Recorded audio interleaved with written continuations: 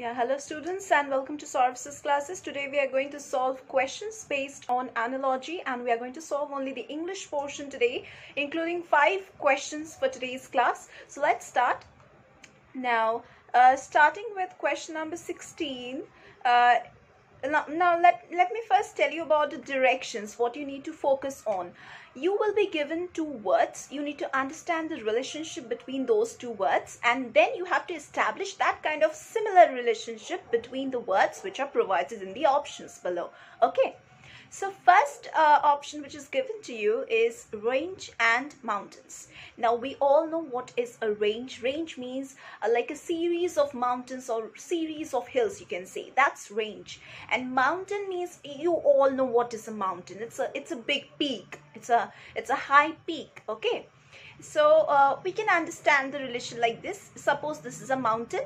We can say these are the mountains and the entire thing forms a range. Okay, so this kind of a relationship we need to establish between the options which are provided below. Let's start with option number A, which says atlas and maps. Now, what is an atlas? Atlas means a book of maps. It shows the maps in zoomed version, or you can say it shows a little bit, a little portion of a particular country or a particular state or a particular physical feature of any kind of a country. Atlas is a book of maps, and maps itself shows a part or the entire country, the characteristics of the physical features of any country or any state or any district or any colony.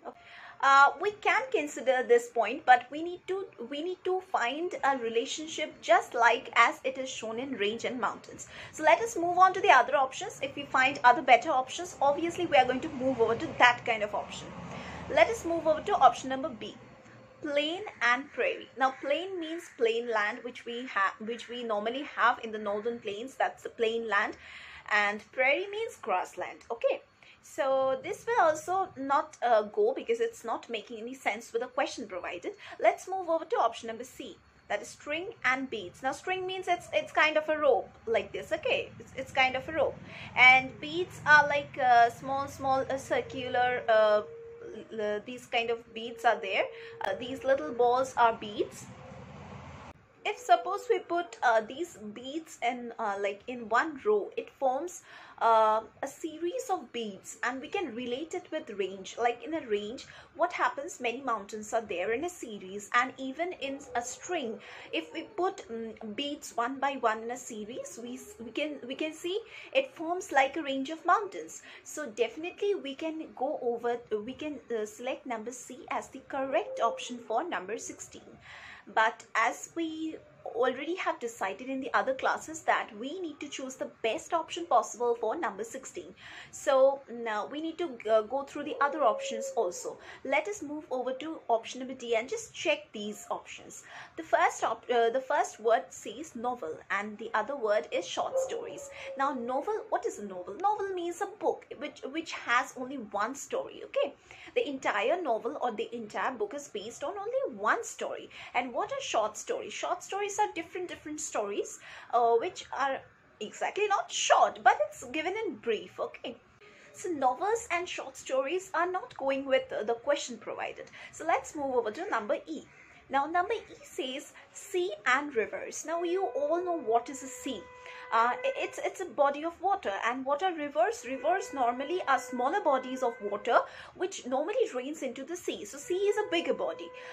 So from the options as we have discussed, we can see that number C goes the best with range and mountains. So obviously number C would be the correct option that we have chosen.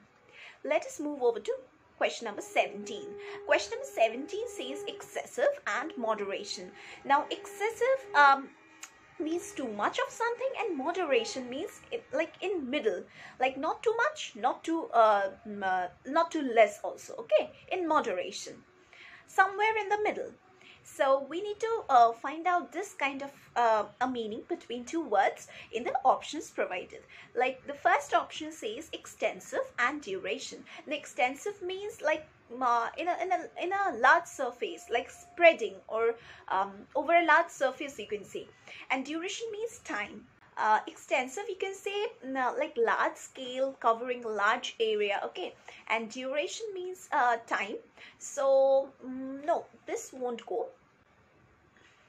as it is not making any sense with the question provided. Let's move over to option number B, arbitrary and courage. Now arbitrary means it's like something which is based on random choice or personal whim, like rather than any kind of reason or system, like something which is not based on a particular reason, okay. It's like randomly you're choosing something, randomly you're giving your opinion. That is arbitrary, like sudden, without any proper backed up knowledge or something, okay. Courage means obviously the strength that you have with like within you, that is courage. So once again, arbitrary and courage is no way going with the question provided, that is excessive and moderation, so we are not going to consider it. Let's move over to option number C, that is impulsive and reflection. Now what is impulsive? Impulsive means acting or done without forethought, like not thinking, like you are doing something without any kind of a second thought or any kind of a primary thought. You are doing something impulsively. And reflection, you all know. Now reflection means something which is reflecting, or you can say something which you are getting reminded of. You can also say reflection can have that kind of meaning, like getting reminded of something, okay. So if I put if I try to relate these two words together, that is impulsive, like without any forethought, and reflection, this can go with excessive and moderation. Let us relate the question with number C. Why did I say that number C can be the best option provided to the question? The best answer for the question. Excessive means too much, and moderation means in between, not too much, not too less. And if I go over to the option number C, that is impulsive, that is without any kind of thought, second thought, you are doing something or you are telling something. And if I talk about reflection, that is the second word which is provided with impulsive, we come to know that reflection means some kind of memories that you are having, or you are thinking something and then you are answering. That is reflection. You are thinking about it, you're giving a second thought to it, and then you are answering, okay. So we can say that this one and this one are kind of like both these words are having opposites with each other. Like excessive and moderation are basically opposites, and impulsive and reflection are also becoming opposites. So definitely I would suggest number C would be the correct answer for number 17. But once again, we are going to check the other options also.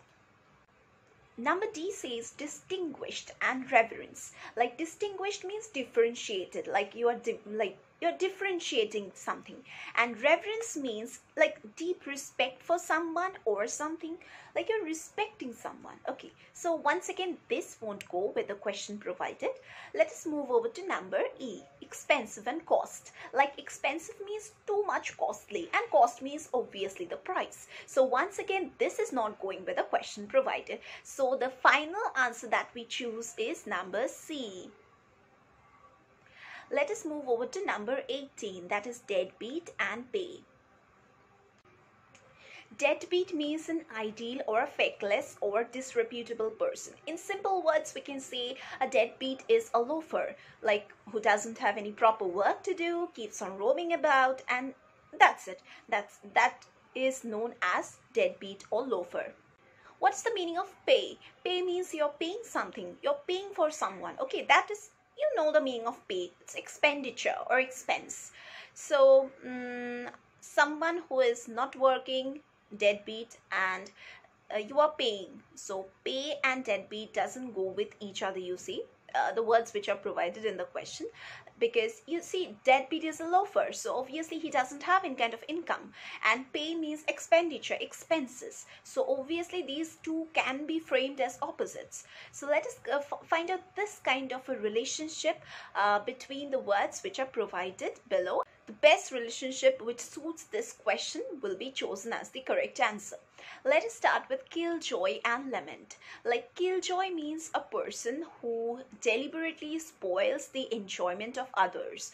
But if I connect it with deadbeat, that is killjoy and deadbeat, if I connect, obviously it won't go, because you see, deadbeat is the person who keeps on roaming about. It's kind of a loafer who doesn't earn anything. And killjoy on the other hand, talks about a person who spoils the enjoyment of other people. So if we see deadbeat and killjoy, both of them are not relating to each other, so obviously number A won't go. Okay, let us discuss the meaning of lament. Now, lament means to wail or cry. You can see crying out loudly, that is lament. So obviously this option just won't go with the question provided. So number A won't go. Let us move over to number B, that is spoil sport and refrain. Now, spoil sport means a person who behaves in a way that spoils others' pleasure. Like it's kind of similar to killjoy, the first option which is provided. And especially by not joining in any activity. Now, spoil sport is the person who definitely spoils the activity or enjoyment of someone else by not joining that activity. All right. And refrain. Now, refrain means stopping oneself from doing something. So this will also not go with the question which is provided. So number B is also not going. Number C, daredevil and risk. Now, daredevil means a person who has a lot of courage in his heart, like a reckless person who enjoys doing dangerous stuff or dangerous things. So that is the person who can be termed as daredevil. And what is risk? Risk, you all know. Risk means like you're in danger, you're too much alert about something which is not good to you. You are at a point of risk. So that is risk. And once again, if I choose this number C and connect it with a question, once again this won't go. So let us move over to the next option, that is number D, die hard and quit. Now, die hard means strongly or fanatically determined or devoted to something. Okay. And deadbeat, if I talk about some he is a person who is feckless or disreputable. Okay. Quit means to end. So if I connect this point of number D with a question provided, that is deadbeat, like he's a person who is kind of spending recklessly, and even after not earning anything, he's spending recklessly. He's a loafer, he's a feckless person, and he's an ideal, and he's also like the second word with deadbeat is pay. So pay means you are paying something. So deadbeat and pay, it's kind of like not going with each other. So kind of opposites we can consider.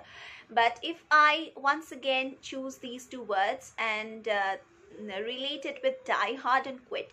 See, die hard means, I have already told you, who is determined, too much determined to do something, or is a fan of someone. Die hard fan, we say a lot many times that I am a die hard fan of this person. So die hard and quit will go, because die hard means you are continuously determined to achieve something, and quit means you are putting end to that particular thing. So you see, these two are once again framing as opposites if I compare it with the question provided.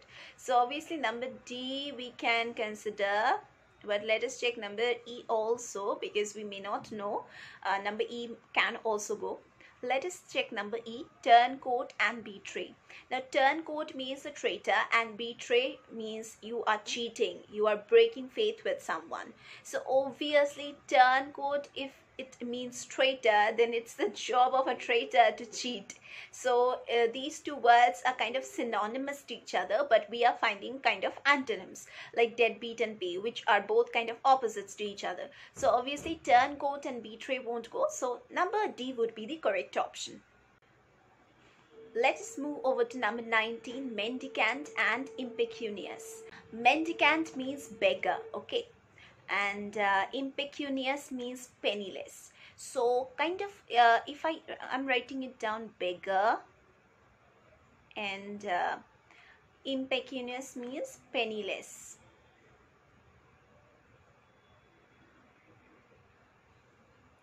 So you see, beggar and penniless. Obviously, a beggar is obviously penniless. So we cannot consider these two as opposites, but definitely we will consider it to be synonymous to each other, because obviously a beggar will not have any kind of money, so he will be penniless. So beggar and penniless will definitely go with each other if we see them as synonyms. So let us check this kind of a relationship in the words provided, and the best relationship that will suit with the question provided will be the correct answer. The first option, number A, says critic and quizzical. Now, critic means a person who expresses an unfavorable opinion of something. Like we have most often heard about critics talking about cinema and films. They are talking about something which is not good or not favored at all by them. Okay. Critics are therefore there to take out all the bad stuff from anything. It can be film, it can be book, it can be any kind of write-up, anything. Critics are there to take out all the unfavorable things, or the bad things, or something which is not good for the society. Those kind of objects are obviously taken out by the critics. And what is quizzical? Now, quizzical means puzzled. Puzzle means confused. So critic and quizzical, it's not making any sense, because both the words are very different from each other. So it is not even making antonym, nor even making synonym. So I won't be considering number A. Let us move over to number B, complainer and petulant. Now, complainer means a person who is obviously complaining, and who is a petulant. Petulant means a person who is very much bad-tempered, like he is always angry, he is always having this kind of attitude, aggressiveness. That is petulant. Okay, so complainer and petulant, you see the meaning between the two. Complainer is the person who is always complaining, and petulant is the person who is extremely aggressive. So obviously this two can be termed as synonymous to each other. So number B can be considered as the correct option to this question. But let us check the other options also. That is, number C says physician and noble. Now, physician means a doctor, and noble means like kind or wise. So obviously this won't go. Number D, liar and compulsive.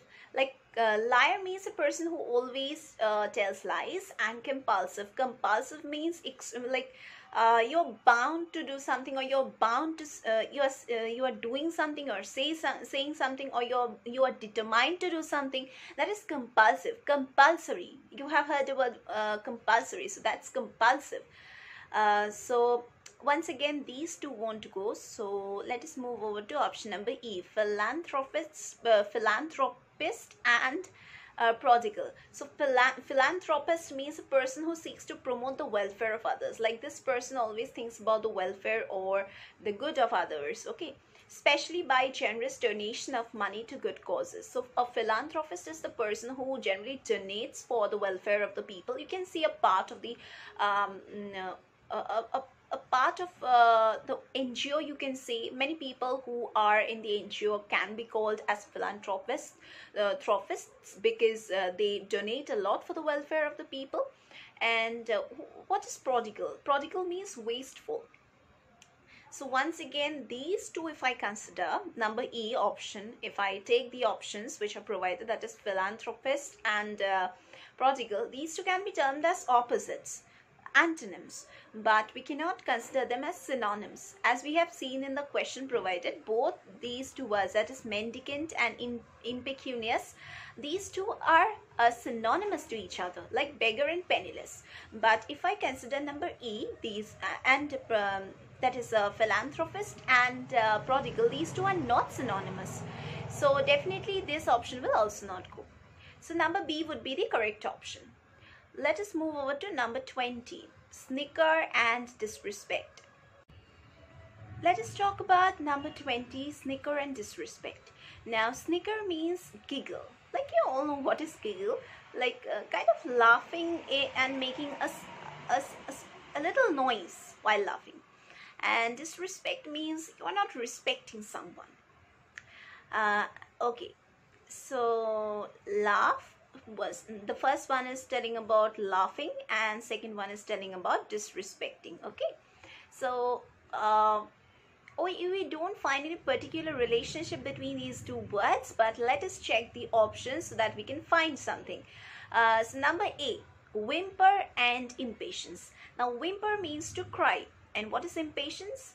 You are not at all tolerant, you do not have perseverance, you do not have patience. That is impatience. Okay, so crying and impatience. No, this won't go with the question. Let us move over to number B, caudal and glee. Now caudal means laugh in a noisy and gleeful way. So you see they are talking about like kind of way of laughing, just like snicker. Caudal means to laugh in a noisy and gleeful way, so just like giggling only, like kind of. And glee means kind of great delight, kind of great amount of happiness.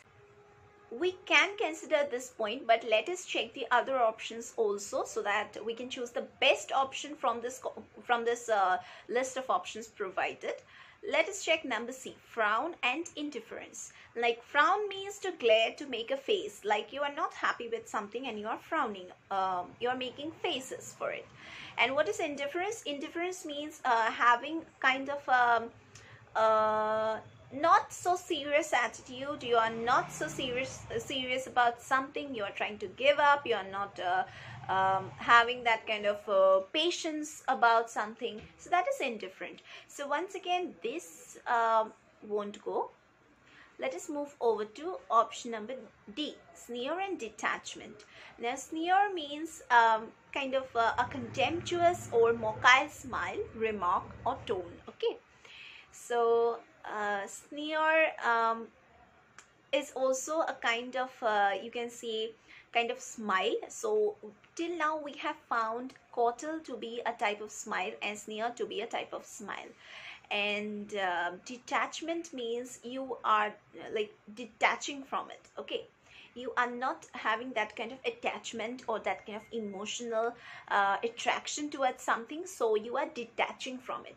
So you see, if I consider it with the question provided, that is snicker. Snicker also means kind of smiling, and sneer also means smiling.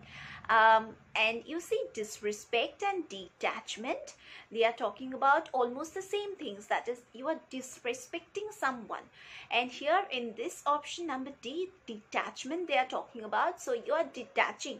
Definitely you are not respecting someone. That's why you are detaching with that person. So we can consider number D as the perfect option till now, but let us check number E also.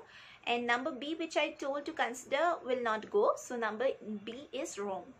Let us move over to number E, glower and cheerfulness. Now glower means to have an angry or sullen look on your face, like kind of the previous option, that is frown. You can say glower means having an angry face or sullen face, and cheerfulness means you're quite happy.